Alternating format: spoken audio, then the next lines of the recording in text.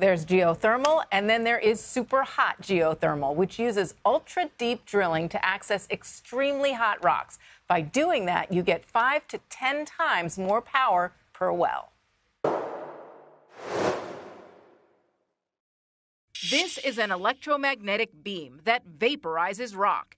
It's being developed by Quaise Energy, a Massachusetts-based startup that's using this technology to reach super hot geothermal energy up to 12 miles below the surface of the Earth. Temperatures that deep can reach 500 degrees Celsius. The oil industry routinely drills to depths of 2 to 3 miles and maybe no more than 150 to 200 degrees Fahrenheit.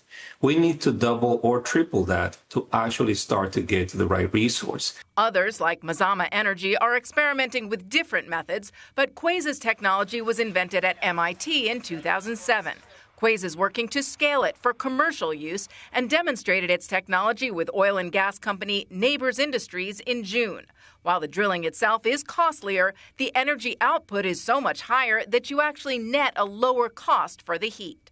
We intend to build the first in the world superhot or supercritical geothermal power plant to show exactly that 10x output that you get by going hotter. Quaise plans to pilot this near Bend, Oregon, and hopes to have it ready by 2028. Nabors sees it as a very timely play. The potential of the market, the size of the market, the fact that today's world with data centers, with AI, with the electrification of everything, we require so much power.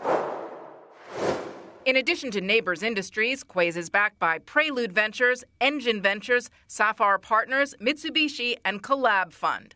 Total VC funding to date, $103 million. Sierra said this technology could also help repurpose a significant portion of the labor force that's working on oil and gas assets. And while the Trump administration has made cuts to support for other forms of clean energy, it appears to still support geothermal.